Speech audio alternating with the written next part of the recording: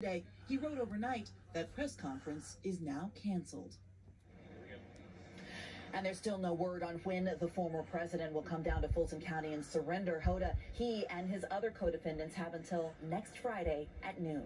Back to you. All right, Blaine Alexander for us there. Blaine, thank you. Now to an alarming trend. It has store owners and officials saying enough is enough. A slew of flash mob robberies and burglaries. Look at that.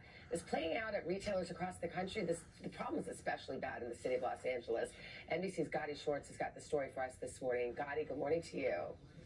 Hey, good morning, Savannah. Yeah, it's becoming all too common here in L.A. These smash and grab robberies where criminals smash into a store, usually selling high-end goods, overwhelm security, grab what they can and take off. And this last one, more than 50 robbers hitting the store at the exact same time. This morning, lawmakers trying to take action amidst a surge of violent smash and grab robberies. Our message is clear. Those who commit these crimes will be caught. Los Angeles Mayor Karen Bass announcing a new task force to fight retail crimes on the heels of several brazen burglaries in recent weeks. No Angelino should feel like it is not safe to go shopping in Los Angeles. Just days ago, thieves made off with more than $100,000 in handbags from a Gucci store in Costa Mesa, while last weekend dozens of robbers swarmed this Nordstrom in L.A.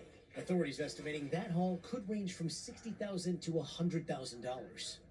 And while some critics argue L.A. County's $0 bail policy for some low-level nonviolent offenders could be empowering criminals, District Attorney George Gascon disagrees. We will use every tool available under the law when there is an arrest made to make sure that these individuals are held accountable.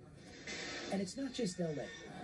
Smash and grab crimes have been impacting communities nationwide. They're going in stores, just going out, just stealing stuff, and nobody's doing nothing about it. Including in Illinois, Florida, and beyond in recent years, with drugstores and pharmacies also major targets. Last year in New York, 41 people were arrested in a multi-million-dollar theft ring for swiping luxury and drugstore goods and reselling them on eBay.